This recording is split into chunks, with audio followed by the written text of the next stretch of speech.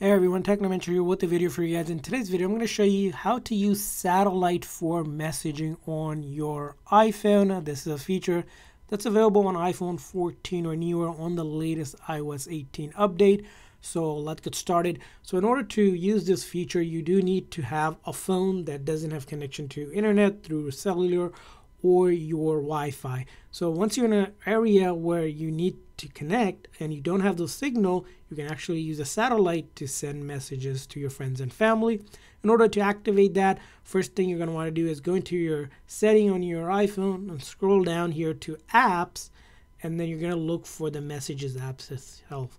Now under the message, if you go down here, there should be a satellite connection demo here. Right now it's a demo for me because I'm not in a required area where I need to connect to satellite, but if you were to connect, you'll click here.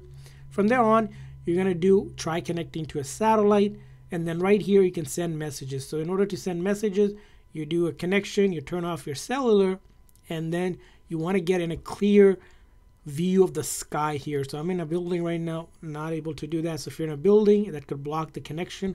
So this would be something if you're outside, right, and you need to connect to the satellite, and once you connected, you can use messaging on your iPhone with the satellite feature. Again, very helpful, handy feature. All you'll do is basically point your phone towards the satellite. It will give you an arrow indicating where it is. In our case, it'll be this way, so I would turn the phone or even turn myself till I get that angle here so it can connect and get that signal. As you can see here, demo's complete. At this angle, I'm able to get the satellite connection going on, and then I can message someone. I'll end it here in the resume and then click over here, and then I can go ahead and, as you can see here, when cellular and Wi-Fi not available, we'll be able to connect to satellite to send iMessage and text message as well on your phone. So that's how you use messages via satellite. I hope this video is helpful.